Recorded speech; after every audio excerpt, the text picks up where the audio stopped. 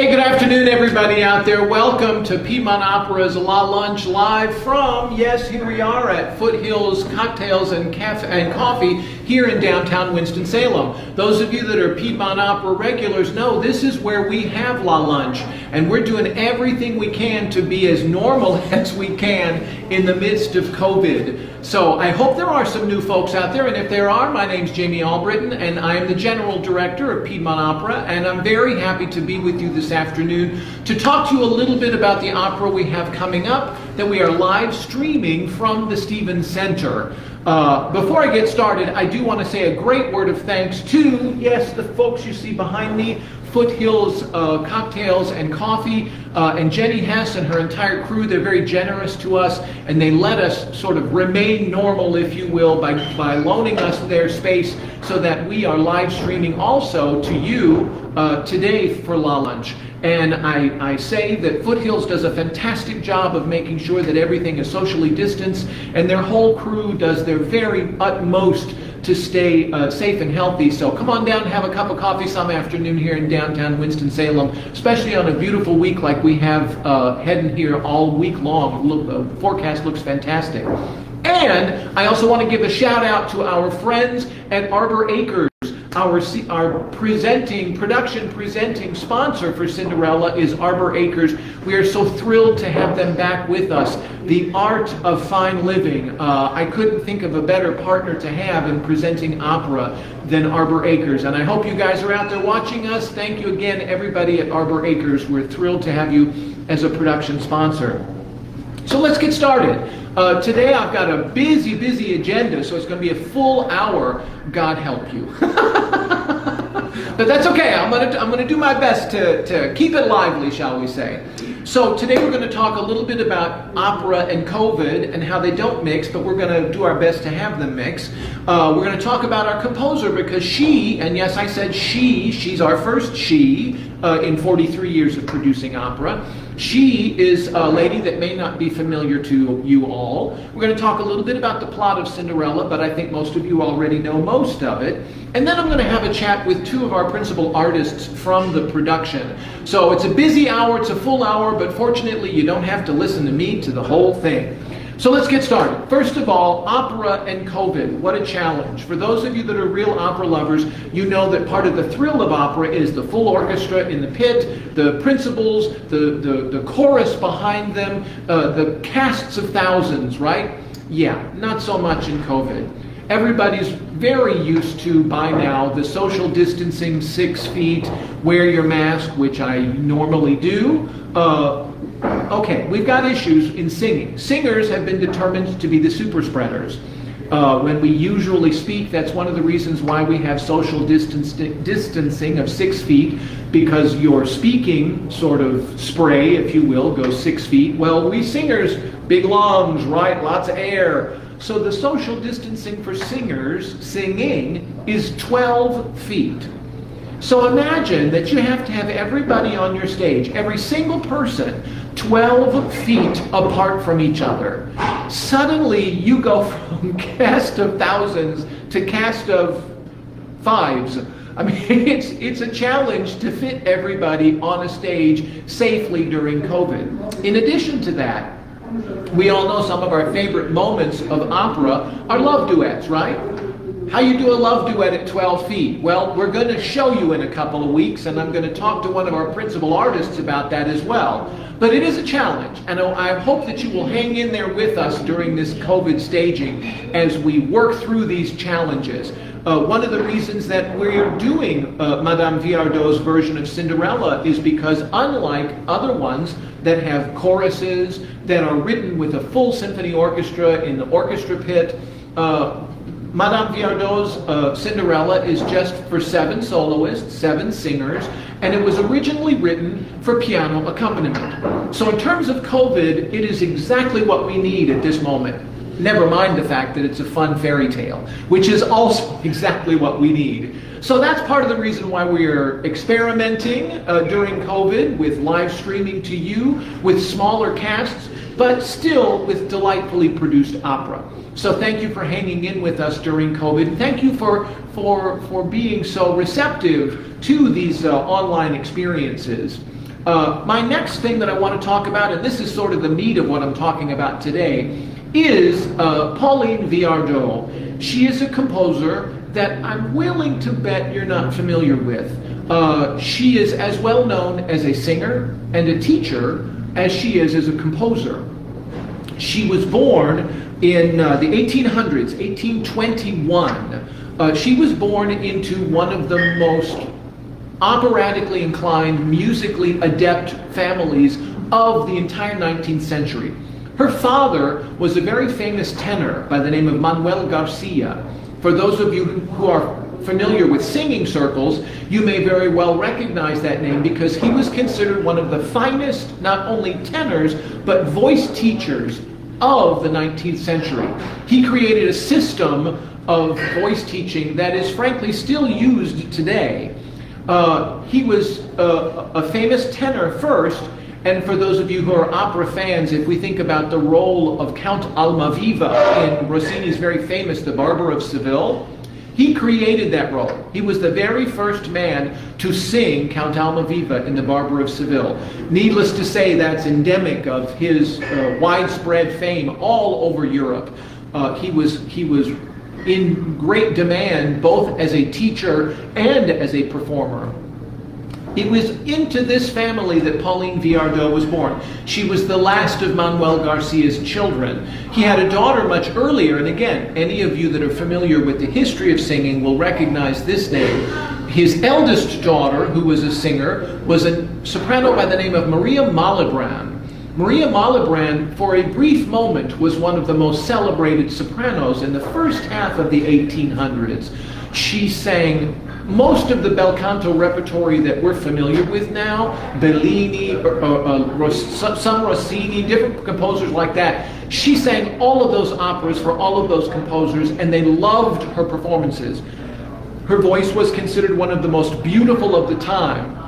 Sadly, however, she died when she was only 28 years old. It was considered a massive loss to opera at the time. Pauline, being her youngest sister, that's what she grew up with, was her fabulous father and her fabulous sister. In point of fact, when Pauline was 4 years old, she came to the United States. Her father, Manuel Garcia, brought his entire family and his opera troupe to America, and it was the Garcias that brought the very first Italian opera to the shores of the United States. At the request, if you will, of the librettist, the man that wrote the words for Mozart's Don Giovanni, he brought his entire troupe to America to give the first performance of Don Giovanni in New York, with Lorenzo da Ponte, the librettist, sort of serving as the producer of that. And his wife, he sang Don Ottavio, his wife sang one of the leading roles, his daughter sang one of the leading roles, and there was today's composer, Pauline Viardot, at 4 years old, watching all of this happen, having just taken a boat over from her home to New York to watch this. Amazing life she led. By the time she was 18, she could speak 5 different languages, and she would soon learn even more. She would add Russian to the list before it was all said and done. Amazing, amazing woman. When her sister died, at that time she was really planning more of a career as a concert pianist. And at that time there were not very many women who were concert pianists. The concert stage was still very much dominated by men, and I don't say that with any pride.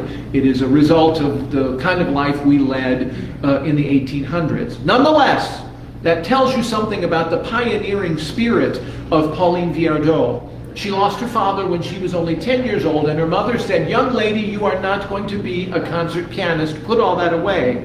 You're going to be a singer." Now take a second and think about this. You know who one of Pauline Viardot's piano teachers was? Franz Liszt. Yes, the virtuoso pianist, Franz Liszt, encouraged her as a pianist. One of her best friends, Frédéric Chopin. She played piano duets with Chopin, and he always admired and advised her on her piano technique. Okay, whatever mama says, right? So mother said she should go to the stage to sing. And so she did. When she was, now listen, when she was 17 years old, okay? I'm trying to remember what I was doing when I was 17. I think I was in theory class and I was awkwardly trying to ask a girl for a date. And while I was doing that at 17, Pauline Viardot was making her London debut as Desdemona in Rossini's version of Otello. Yes, I got that right. Most of you are going to say, no, no, no, that's Verdi. Verdi did write a version of Otello, but Rossini's was first. And actually, Pauline Viardot was a great champion of that opera, and her portrayal of Desdemona was considered top drawer. It was an extraordinary thing, and it brought her to fame almost instantly. Viardot would have success in a lot of other different roles as her life went on. She sang, some of you may not know this opera, but there's a famous opera by Gluck. It's a telling of the Orfeo and Eurydice story, where Orfeo goes down to Hades to return his beloved Eurydice to the earth.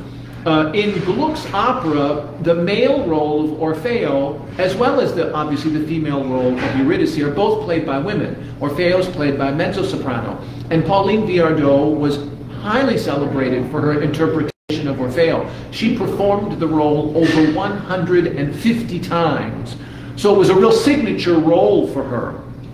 In addition to dozens and dozens of all of the composers were after her. And as the critics would say, her sister, we already talked about Maria Malibran, her sister had a beautiful voice. But Madame Viardot gave an extraordinary interpretation of everything she did. She sank everything into every role she did. And when you read her reviews, it's always about the intelligence she brought to the role. It is the intensity, the dramatic intensity that she brought to these roles that made every composer go mad for her interpretations. The composer Charles Gounod, we know him for Faust. He wrote an opera for her.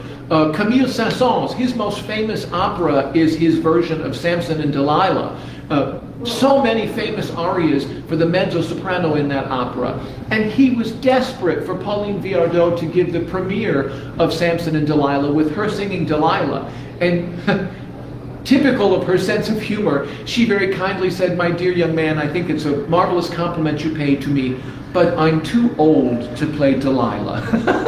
And so he had to settle for another soprano. But nonetheless, he dedicated the score to Pauline Viardot, hoping that every mezzo-soprano that took up the role of Delilah would continue the dramatic intensity that he only imagined Pauline Viardot could bring to the opera.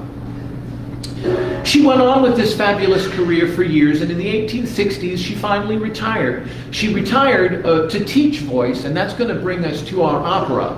But as she approached her retirement, she'd made a huge cadre of friends that are the sort of the who's who of musicians across Europe, and not just musicians, but writers, painters, everybody. We've already talked about Gounod, Saint-Saëns. Hector Berlioz was a friend of hers. Johannes Brahms, some of you are maybe familiar with his Alto Rhapsody. Brahms actually brought Viardot out of retirement to premiere the solo part in his Alto Rhapsody. So you see, she was one of the most cosmopolitan artists in all of Europe at the time. She also collected a certain amount of, how shall we say this, admirers. When she sang the role of Rosina in The Barber of Seville, she was very popular in Russia. When she first began to sing in France, the French were not interested in her. They had too many memories of her sister Maria Malibran, and they shunned her. They actually were rather cruel to her and said, "You're a little too ugly to be on the stage." So she said, "Fine, I'll tell you what, I'm going to sing everywhere else in Europe." And she did. And she was very well beloved in Russia, particularly at St. Petersburg. And the Russian author, Ivan Turgenev, now Turgenev is not a name, you know, he's not one of the first Russian authors that we think of, but he is famous for his novel. You may have heard of Fathers and Sons, and he also wrote a very famous play called A Month in the Country. Turgenev was in the audience in Russia one day when she was giving a performance of Rosina in Rossini's The Barber of Seville, and her performance was so impassioned and so overwhelming that immediately I have to know this woman, he left Russia and followed her.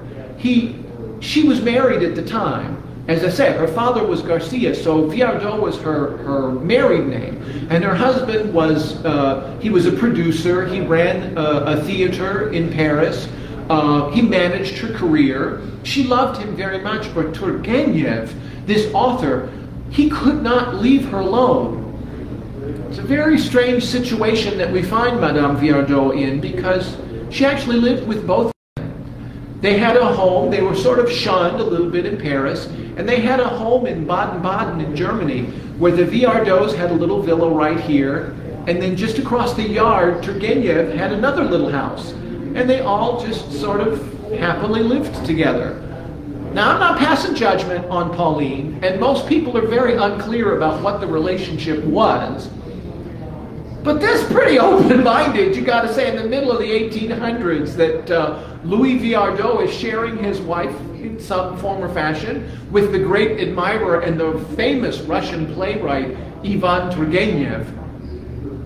I don't know where to go with that, other than just to tell you that's the kind of lady we're dealing with. It's no wonder that she was a great soprano. She could have been a great concert pianist, and she ultimately was also a great composer too, because she lived a very, very contemporary life by the standards of the 1800s, if you ask me. So she turned to teaching towards the end. Of course, her father was one of the greatest voice teachers of the time, and so it came naturally to her. Even though he had died at 10, she absorbed all of his techniques. Her mother kept up with her vocal studies and continued to teach her in the Garcia method, if you will. So naturally, one of the most celebrated sopranos of the time, she would turn to teaching, and indeed she did. She taught students in Baden-Baden in that first sort of setup. In point of fact, the Garcia living room, if you will, was where they hung out. The Turgenev living room became sort of a theater for them. And they hung a cloth across the middle of it, and Turgenev would write the librettos, and Madame Viardot would write the operas, and they would produce these little operas in their house for her voice students. They were considered salon operas because they were not written for the theater. They were written for the vocal salon that Madame Viardot held with her students, at the time in Baden-Baden, in Mr. Turgenev's living room. But as I said, it was all flexible, right? We bend like tree and wind out in the woods in Baden-Baden, apparently. Eventually, the health of both her husband and of Mr. Turgenev began to falter, and so they left the woods of Baden-Baden and they came back to Paris to live. She had a fabulous home in downtown Paris. You cannot necessarily visit the inside of it, but I'll remember the address in a moment because it's on a rather famous street, and there's a plaque on the side of the home. It's just across the river from the Tuileries Garden, and there's a plaque on the side of the wall that says, here lived the singer and composer Pauline Viardot until her death in 1910. So she lived there. Turgenev had a room upstairs, as did her husband. Turgenev loved her music making so much that he actually had a sort of an intercom. I mean, we don't have electronics yet, but he bored a hole in the floor and had this tube that would run from his bedroom to the floor below so that he could hear more closely all of the music that was made downstairs. And that downstairs was Madame Viardot's fabulous French salon. And it was there in 1904 that her opera, Cinderella, premiered. She wrote 2 more operas before the end of her life, both of them to librettos that she wrote herself, and they were all written for her students to perform. Cinderella was the first of the 2. And she would cast her students, and then she would invite, and you heard this list of glitterati that were her friends. Everybody wanted to come to a Viardot salon afternoon or evening, and so she invited them all. They were the audience in her salon, in her sort of drawing room, and in it, her students would give performances of these operas, principally Cinderella for today's discussion, right? And that is the exact setting in which we are going to try to replicate for our production of Cinderella. For our performances of Cinderella, Marilyn Taylor, most famous as a soprano and teacher herself here in the community, but of course occasionally she's known as Mrs. James Allbritten. But I say that only occasionally. Marilyn Taylor is going to play the role of Pauline Viardot, and she is going to welcome us to her salon, and our stage setting is her salon in Paris. And she's going to ask her students to perform for you all her newly written play, her newly written opera, because it's a little bit of a play, a little bit of an opera. There's a fair amount of dialogue in this show. Cinderella. And that's the setting that we're going to find for our performance coming up on the 19th and the 21st. So now you know a little bit about Pauline Viardot. You know what an incredible woman she is. As a composer, beautiful, beautiful music that she has written, that because, again, similar to her fate as a concert pianist, no one encouraged her as a composer. Chopin did. Chopin said, take my mazurkas and write vocal parts to them, and you're going to hear one of those in our performance. Chopin was very encouraging to her, and she wrote a lot of songs. She wrote a violin sonata, and as I say, she wrote 5 salon operas. And everyone's starting to reevaluate Pauline Viardot. There was a list that came out several weeks ago of the 9 or 10 greatest female composers, and it started with Hildegard von Bingen, clear back in the medieval era, and went up to composers that are still alive. Pauline Viardot was on that list. So I think she's beginning to enjoy a little bit more attention right now as we reevaluate the many talented women that were stifled thanks to a male-dominated field throughout the 17, 18, 1900s and into the 20th century, frankly. I want to share one, before we move on to the opera, I want to share one so you get an idea about how funny and sharp and smart Pauline Viardot was, which you're going to see in her opera. She was out for an evening's concert with some of her students one evening. And they were listening to the great soprano Giuditta Pasta. Pasta was, again, like Maria Malibran, she's one of the greatest sopranos of the 1800s. And so they're going to this concert, and Pasta is approaching retirement. And this is a bit of a quote. They attended the late concert in London with the great Italian soprano Giuditta Pasta, who was clearly past her prime. God bless. That was my editorial. Asked by the student that she was with what she thought of the voice, Pauline Viardot replied, "Ah, it is a ruin. But then, so is Leonardo's Last Supper." I think that's brilliant. And I think that comment sums up the sense of humor that Pauline Viardot brings to everything that I have seen her write, and certainly we'll see a fair amount of that in her opera, Cinderella. A few words about Cinderella, and then you've listened to me talk enough. I'm going to introduce our cast members, and they're going to join me at the table. You know the story of Cinderella. Pauline Viardot, during her career, was lucky enough to have sung both of the 2 big operatic versions of Cinderella. One was written by Rossini, and Piedmont Opera has actually produced that version. One was written by Jules Massenet. The last Massenet opera that Piedmont Opera has produced was Massenet's Manon, which is his most popular opera. But he actually wrote a charming, charming, charming version of Cinderella, in which the stepfather is not nearly as mean as he is in the Rossini one, which is part of its charm. That's her sister, Pauline. Pauline Viardot was fortunate enough to have sung the leading roles in both of those operas. So she knew those 2 Cinderella versions very beautifully.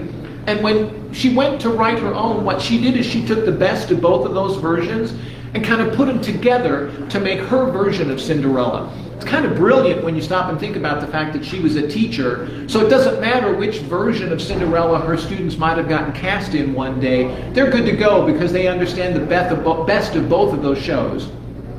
So in our version, indeed, Cinderella is the stepchild, if you will. She has 2 stepsisters. I wouldn't call them wicked as much as I would call them possibly conceited and self-serving. They are not intentionally wicked. They just are spoiled. They're spoiled by their father in a way that Cinderella was not. And they receive, as we are used to, invitations from the prince to a fabulous ball. And the ball occurs, and a glass slipper is left behind, and the prince goes to asks around the countryside, comes to the family's home, tries to slip her on the stepsisters, tries it on Cinderella, it fits, happy ending. So that part of it you're familiar with. Let's center in on a couple of the other parts. So Cinderella's stepfather, as I say, he's not necessarily a bad man, as he is a man that has a questionable past. And he sings a little song about that pops up shortly after we meet the stepsisters. The stepsisters have just received their invitations to the ball when, a little late in the day, Papa comes out to take his coffee. He's very clear. Cinderella says to Papa, "Good morning, Papa," and he grumbles at her, and she apologizes and says, "I'm sorry, good morning, Baron Pictordu," because the family's last name is, I'll say it in English first, Pictordu. But they all say everything because the opera, obviously her salon is in Paris, so everything has a little bit of a French accent. So it is Baron Pictordu. That's the family name, Pictordu. You want to say it? Give it a shot, come on. Pictordu. Okay, your French is pretty good, I like it. So he admonishes her for having the nerve to call him a father, and then he sings us a little song about the fact that he is a baron now, but once upon a time he used to be a grocer, and he went through some shady dealings. He even spent a little bit of time in the penitentiary. But now, let's not talk about any of that. Now I am a great baron, and I am surrounded in the lap of luxury, and all is well. So the girls reveal to him that the prince has been here and invited everybody to a fabulous ball. So he says, wait, let me change my clothes, I'll be right there with you. They go off to the ball. The fairy godmother comes, the pumpkin turns into the carriage, etc., etc. You know where we're going. Now here's another big diversion in Madame Viardot's opera. In the first act, right at the beginning, a beggar comes to the house. He knocks on the door and he asks Cinderella for some help. That's a device that she got from Rossini. Because in Rossini's opera, the same thing happens. The beggar turns out to be the prince. And he reveals that to us and says, "Oh, I'm looking around. I don't want anybody to know I'm a prince so that I can observe these ladies throughout the countryside and find one that's good and true and honest so that I can find a girl that might love me for me, not for the fact that I'm the prince." Cinderella goes to try to find the poor beggar a little something to eat or some money, and instead she comes running back in, throws him a little coin and says, "That's all I have and you should go quickly, quickly, quickly." Now, the prince decides to continue this sort of, I'm looking for the right girl and I don't want them to know I'm the prince. He changes places with his chamberlain. And a chamberlain is just, it's a valet, it's a fancy word for the guy that helps me be all the fabulousness that is a prince, right? He changes places with his chamberlain so that the chamberlain is pretending to be the prince, and the prince is pretending to be his chamberlain, so that they can go around the countryside, have interaction with women, and the prince can sit back and watch how they behave with his chamberlain, whom they think is the prince, so he can figure out who the gold diggers are and who the honest girls are. The top of Act 2, we actually get a little song from the prince's chamberlain. His name is Badigoul. And Badigoul just basically is celebrating the fact that he gets to play prince for a little while. The prince catches him and says, come on, shape up, act like you got some sense. You're supposed to be the prince, so get some princely behavior on. And it is that relationship that ultimately will reveal to all of us who the prince really is. And all of those are devices that he got from Rossini. If any of you are familiar with the Rossini version of Cinderella, you will be very familiar with this. I'm not going to share with you the names from Rossini, but it's that same sort of changing identities thing. But the stepfather is a little bit more gentle than he is in the Rossini, and she got that one from the Massenet version. So again, she's pulled them all together to make the best version of the opera. So, long story short, which it's too late for, the story is very familiar to you, but there are a few twists that are going to be new to you. So stay focused, pay attention, and you will get a different version of Cinderella. We should say there are the Cinderella legend. There are many versions of it. It started out as an Italian story. the fabulist Charles Perrault. He's the French writer that made the Cinderella story most closely that we recognize now. The pumpkin, the glass slippers, all that came from the French version from Charles Perrault. And there are other versions. The Brothers Grimm wrote a Cinderella version that is like, you know, Nightmare on Elm Street. But many of theirs are. But we're sticking with Perrault for right now. He's a friendly version of the story. So with that, I hope, Meredith is over there on the feed. If you have any questions or if I've confused you any and you want to know more, if I can clear up anything, please let us know on the Facebook feed. You can also always email us at info@piedmontopera.org and we'll do our best to get back to you. If we don't do it during the course of this show, we'll do it later.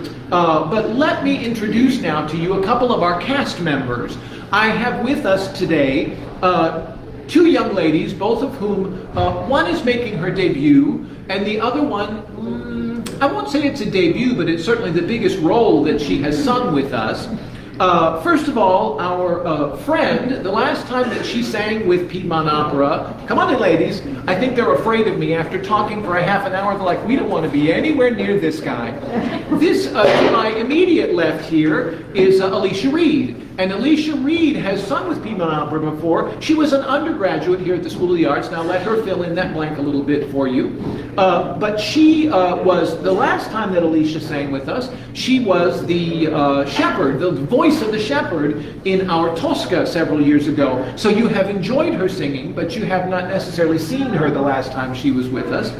And then to my extreme left over there, because we're trying to socially distance here, as we talked about before, is Julia Laird. And Julia, actually, this is her debut with Piedmont Opera. Oh, somebody just lost their job. This is, this is her, see, we're at Foothills, I told you, it's live, right? This is Julia's debut with Piedmont Opera. She will be singing the role of, oh, the fairy godmother. And this is neither her first time singing this opera, she's had some, in addition to that, she's had some fun experiences with opera during COVID that I want to talk to her about with as well. However, let's start with you, Alicia. You're a product of the Tar Heel State, aren't you? Sort of. Yeah, all of your education, we can That's say, right. is from here. So just because we're all such pickle fans here, tell us where you went to school. Yes, so I did my undergraduate degree at UNC School of the Arts, and I graduated in 2016. And she, while she was there, yeah. she sang with Piedmont Opera. She sang with us while she was still here as well. And then? And then I took a year where I was still singing around here, and then I went to grad school at UNCG. And what did you sing while you were there? I did some one-act operas. I sang Helen in Hinun. Oh, nice. And I did a modern opera called Talk Opera, and I was a very pared down form of Gilda. Okay, all right. Show. Something you all are going to have in common. But I also did Queen of the Night. Yeah, lovely, lovely, lovely, lovely. And that's perfect for you, right? That's the tricky thing about this particular opera is that Cinderella is she's a little girl, and you would think she would be written a little bit higher than she is, but she sings like a grown-up, doesn't she? Very true.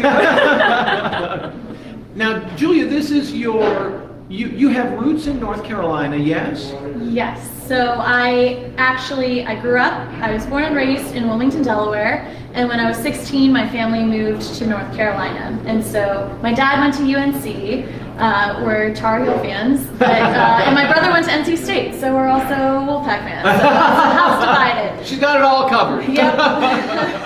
Yeah. So, I went to Arizona State University for undergrad and for grad school in opera performance. Go Sun Devils. And then I moved back here to be on the East Coast and to do some opera. And we're very fortunate to have Julia singing with us and to have her in the state. Again, as part of that COVID thing, I've been very conscious of let's stay with the artists that we have here in North Carolina because we have such a wealth, as you are viewing here at these two tables, of talent here in North Carolina. And Julia, actually, how long ago?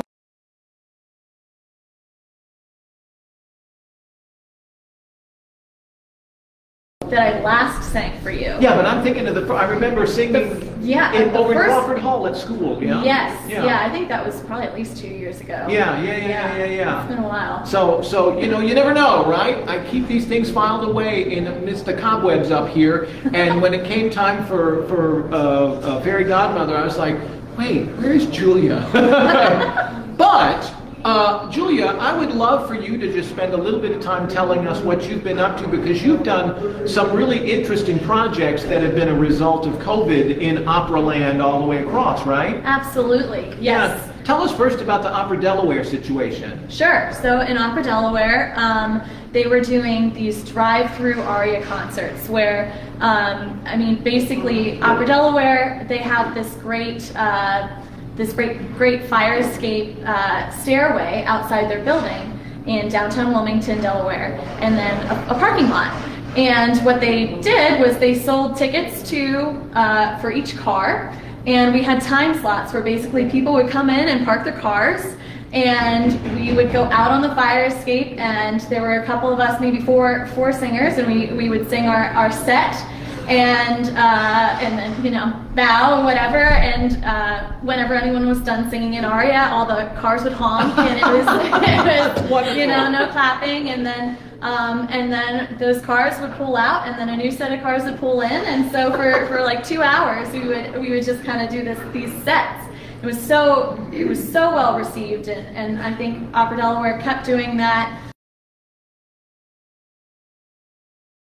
Amazing. Yeah, people really loved it. That's amazing. Yeah. So a car honking as applause. I'm going to ponder that in my heart. Yes, that's good. But now that's not all. You were a young artist at Tulsa Opera. Yes. And your contract sort of went boing boing for a minute because they were having trouble figuring out what to do in COVID as well. Yeah. Yes, it was a little scary there initially.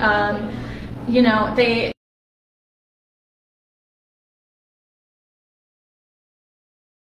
For all of us, yes. And so first Tulsa said, you know, I don't think we're going to be able to work this out because the season was supposed to be in September, and then kind of midsummer they were like, we're getting some ideas. Would you be willing to come and work this out with us? And so yeah, we did Rigoletto, and we ended up doing it on a baseball field so that we could be properly socially distanced, which was hysterical. We made a baseball theme, so Rigoletto was the mascot, and wow. and then it was the Dukes, the baseball team, the Duke was the pitcher. And it was really great and very complicated. I mean, we had the rehearsals were there was someone from like the CDC making sure that we were rehearsing, because it ended up being the first live opera performed with orchestra, singers, and audience in the United States since March. Wow. So it was a great thing to be a part of. And how was the orchestra arranged? It was a small chamber orchestra, and they were at home plate, and we were beyond. Yeah, and so Maestro was at home plate, and it was great. Yep, it was brilliant. Really great. Yep. Wow. Well. All right, so I guess the challenge is on now. Truist Stadium, here we come, right? You up for that? My team is not looking real excited about that. We're gonna put that on a list of things to do. Okay. So, Cinderella, we are in the midst now of, maybe that's a good point. Talk to us about rehearsing with these things. We are in the midst of our rehearsals now, and we've got tape measures and masks and everything else. Talk to us, if you would, about, you're both used to staging operas.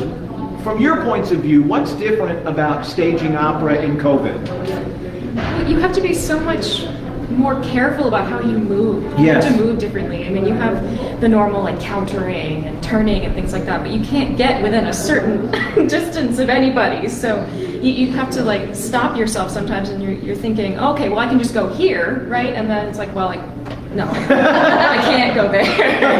I can't hand this person this thing. It has to be done a different way. Exactly right. Yeah, the countering is definitely they're coming this way, so I gotta back off this way. And then just also the fact that honestly, as artists, I feel in opera there's so much touching, and physical or not, but it's very you're just very close to each other, and so to not be able to do that feels a little weird. Yeah. So it's something to get used to, but we're doing it well, I think. Yeah, Cinderella, we've staged now the love duet. Yes. With Prince Charming, have we not? Yes. What were some of the challenges I threw at you there? Well, when we started, we weren't looking at each other. I don't know, we've changed that since, and I'm thankful for that because I feel more connected with the scene and with the prince now.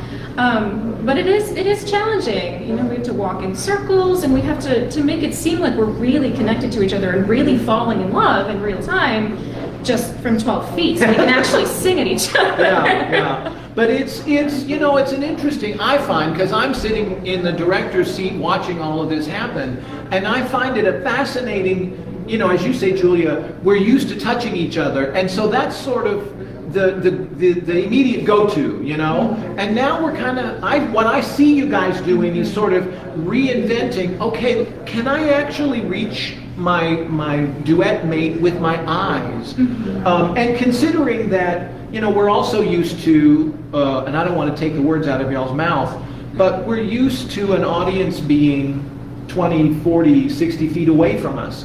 And now the audience is in your face. So it's, I mean, talk to us a little bit about rethinking your ways as opera singers from that point of view.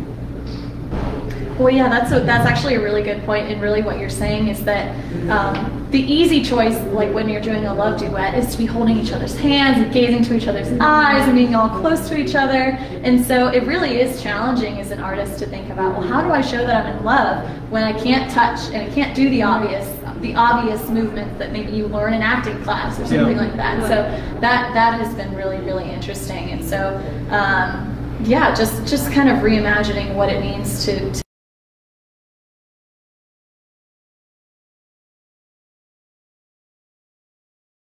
all about the eyes now because the cameras are right in your face, and you know, in rehearsals you can't see the rest of our faces. Right. So And I have to say, as a director, it's terrifically frustrating because they're singing a love duet like this. So I'm going, I mean, she looks like she's smiling, but I really have no.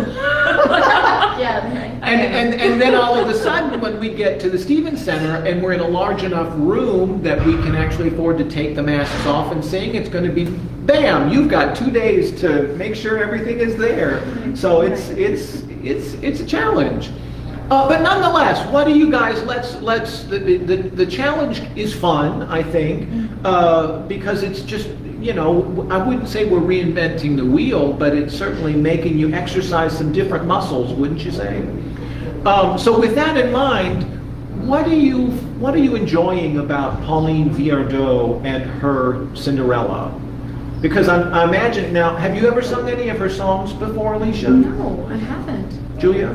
I actually, at Arizona State, I was in a small production of this exact show, and I sang one of the stepsisters, so this is a definite change in pace to be doing the fairy godmother. But yeah, so to revisit the music and to really think about it, I love how charming it is. Mm-hmm. You know, it's delicate at times, and then it's not at other times, and I think that.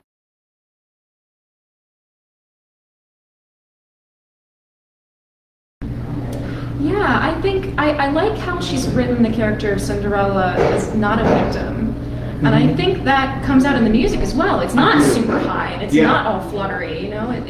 She's always like poised, and she's always positive, but you know, she's not a fluttery kind of character, and I enjoy that in the music. Yeah, as a matter of fact, yours is appropriately so. The first voice we hear, unaccompanied. Right. I think that's a really bold choice as a composer to say, we're going to let, and your tune is kind of a folk song, isn't it? And so the first time we get to hear Cinderella in an opera, and yes, it's a salon opera, but still, she's singing just a simple, could I impose upon you to maybe sing a phrase? Sure. It's not that high. No, it's not.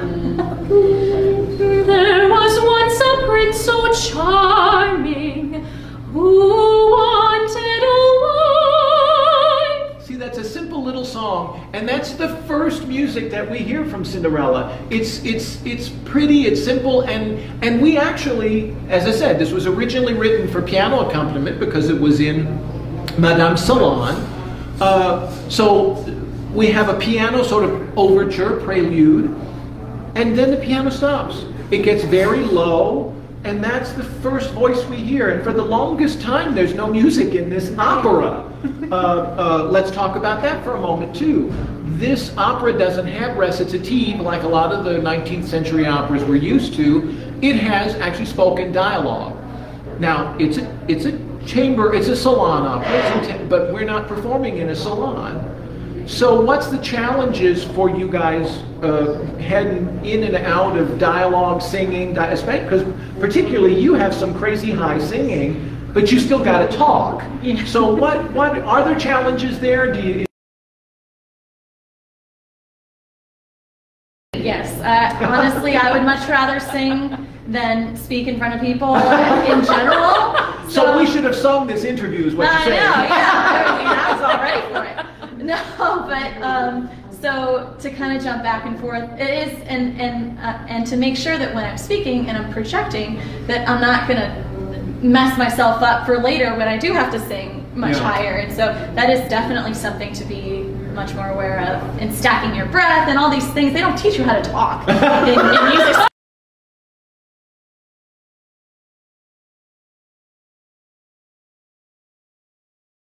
Yeah, switching gears for me vocally, not quite as difficult as it would be in other operas, but you do have to make sure that you're not rushing through the dialogue because so much of the story is in the dialogue. Yeah, so. And that's another interesting thing about dialogue is that all of the rhythm is chosen for you by a composer of your speech. And then all of a sudden, here we are, there's no rhythm, there's no anything, and of course we're singers, so we judge our tone of voice constantly, right ladies? The answer is no. Right ladies? No. No, of course you don't. No. So that's, another piece of that puzzle is, okay, if she wrote me a slow song here, and she wrote me a slow song there, and there's dialogue in between, is my dialogue slow? Is it fast? Is it a contrasting movement, if you will? Or is it a link to those two? There's lots of, and that's of course, I would guess, what's fun for you guys as artists, because for once the conductor can't say, no, it's a quarter note, right? And at the end of the day, when it's a performance, you can say that stuff as fast or slow as you want to, and no maestro saying, no, con me. You could, but that's a lot of work for you. Yeah, that would be interesting. It would be. I'd have to come up with a new set of gestures, wouldn't I? Yeah, a new kind of baton. Speaking of baton, fairy godmother. Oh, yes. You work a little magic in this thing, don't you? Yes. How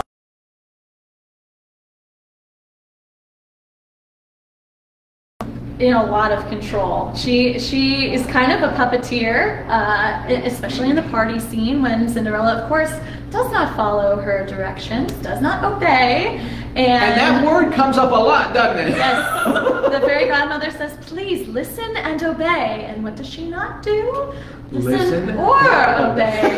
And so the fairy godmother, yes, I get to use the wand and kind of direct things that are happening. And we had talked about sort of something that I thought was funny in rehearsal was, kind of giving me examples of how to be a maestro, sort of, because that's sort of what she ends up being in the show. And then, creating the pumpkin into a coach.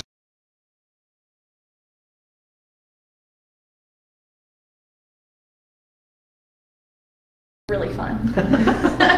We actually had a little conducting lesson at one point when I was showing her. Now that's a strong downbeat because she dictates a lot of the blackouts in the opera. Right. So she's controlling the whole show. However, there is somebody else that is controlling the show, and we just put her in the mix in last night's rehearsal, and that is Madame Viardot. Yes. And she actually ends up giving you, well, let's not give it all away.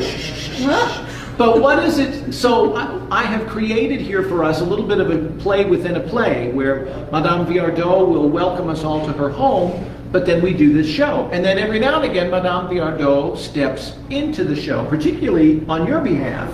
That's right. How is that to sort of shuttle between reality and fairy tale in the middle of things? Is it weird, or does it feel interesting, or? No, it feels really interesting.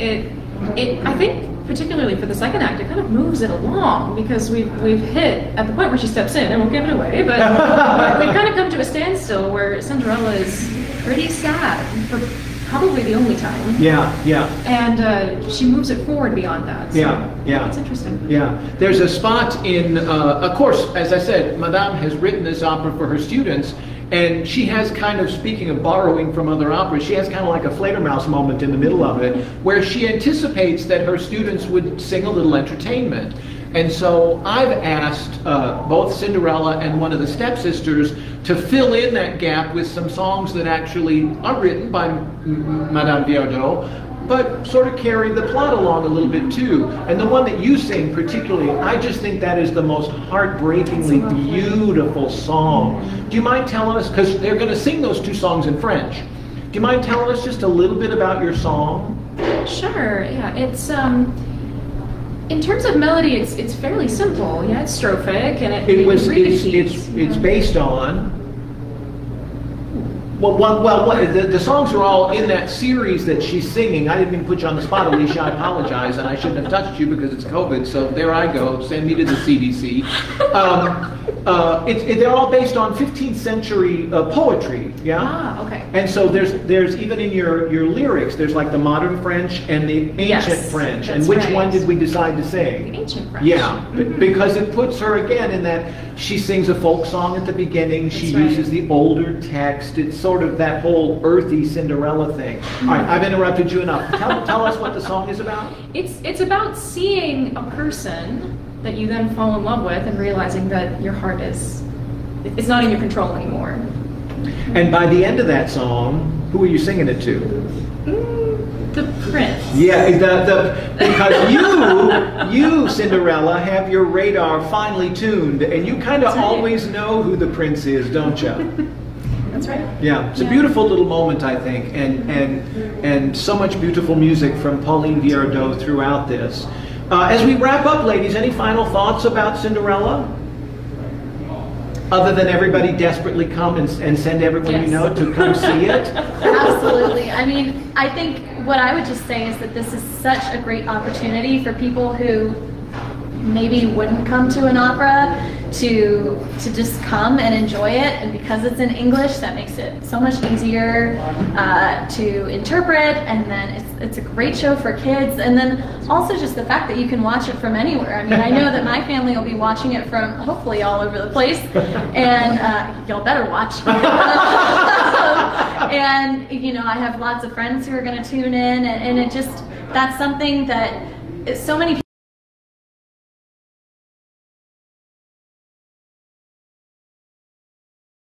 part of something that can touch so many people even if they're not here.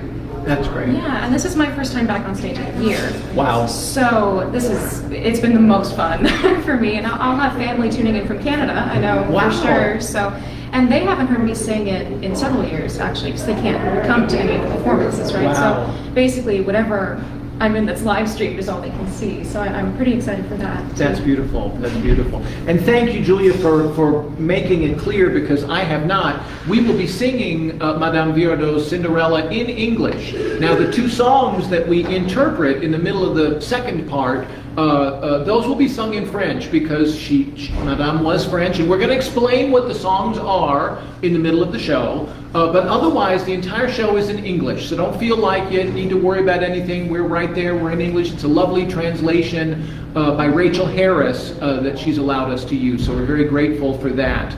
So a few things before we go. I just want to remind you of a couple of more opportunities to find out more about this opera. On Friday, those of you that may or may not know, we have Opera Talk every Friday at noon. And on Friday, let me see if I can get this in, there it is, I'm going to be talking with author Alexander Chee on his book, The Queen of the Night. Our Once in a Blue Moon book club has been reading The Queen of the Night by Alexander Chee. It's a fascinating book, and in this book, Pauline Viardot is a character. She becomes the voice teacher of the leading lady in the book. Notice I said leading lady because it feels like you're reading an opera when you're reading this book. So again, Alexander Chee's Queen of the Night, I recommend it to you, and I'll be talking to him on Friday at Opera Talk, and then on opening day, which is March the 19th, I'll be talking with Marilyn Taylor. I know, shocking, she's going to make some time to talk to her husband sometime before 10 o'clock p.m. But we're going to talk a little bit more about Pauline Viardot. And we're going to read actually some correspondence of Pauline Viardot's and talk about her remarkable life and her character by reading some of her actual letters. She was a great correspondent, would write friends 12-page letters, and we're fortunate to have them and still be able to read them. And I must thank, once again, Alexander Chee for cluing us in on some of those letters, because those are the same letters that he used to help inform his version of Pauline.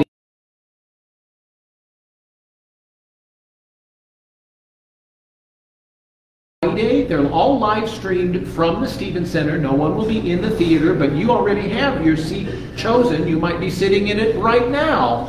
And we